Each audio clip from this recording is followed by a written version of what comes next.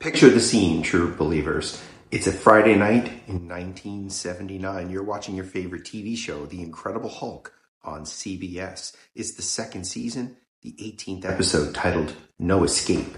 And in the episode, there's a man in a hospital bed, a witness, describing David Banner to a police sketch artist. The camera cuts from the witness to the sketch artist. And could that be? It is. The police sketch artist is Jack Kirby, the one and only co-creator of The Incredible Hulk. He's there in the TV show.